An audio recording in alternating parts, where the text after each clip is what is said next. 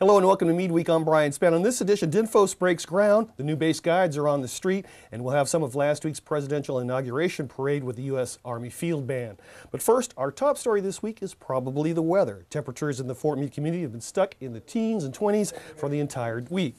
And forecasters are predicting we might not get above freezing for several more days. Despite the weather, the Defense Information School held a groundbreaking ceremony this week that marks the beginning of the school's expansion by almost 100,000 square feet. The expansion is designed to accommodate an increase in the annual student load from 2,700 to 3,500 students. Acting Director of the Defense and Media Activity, DINFOS's parent organization, Brian Whitman was the guest speaker. And perhaps we should start off with 15 repetitions of jumping jacks or something like that. I noticed that many of you have elected not to sit on the cold metal seats. You are the wise ones. But seriously, it is a real privilege and an honor for me to be here today and to be part of this ceremony.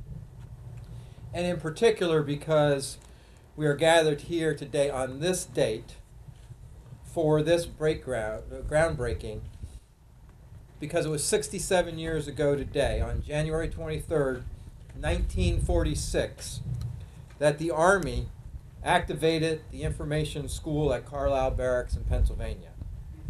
This was the first military school established to provide training for what would become the public affairs career field. In the 67 years since then, there have been various mergers and moves until we have gotten to where we are here today.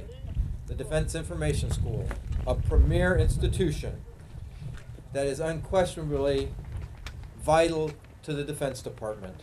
The projected completion date for the DINFOS expansion is January 2015.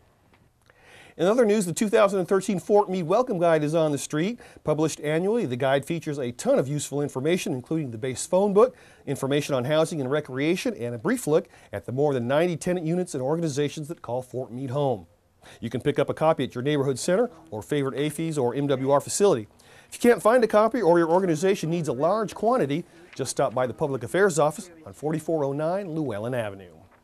In other news, last week we brought you coverage of the grand opening of Fort Meade's new USO Service Center. Well, the USO isn't wasting any time scheduling special events. On February 4th, the USO and USO-Metro Washington are hosting an autograph and photo session with Ultimate Fighting Champion B.J. Penn. That's coming up Monday, February 4th from 4 to 5:30 p.m. at the Fort Meade USO on the corner of Mapes and 6th Armored Cavalry Roads. Before we leave you today, as most of you know, Fort Meade is the home of the United States Army Field Band.